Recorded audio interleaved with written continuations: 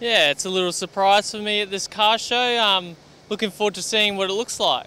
Yeah, so there's some boxing theme to it, I think, or a theme to do with me. I'm not completely sure.